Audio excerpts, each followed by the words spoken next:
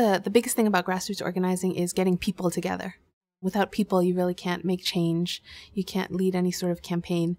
And so I think the first step is getting together people that you know that are interested in the same issues and working together with them. If you have your group of friends together, your group of colleagues together, focusing on the issue, going to community meetings, writing op-eds in the local paper, talking to other people, trying to get them involved so that you're trying to grow the circle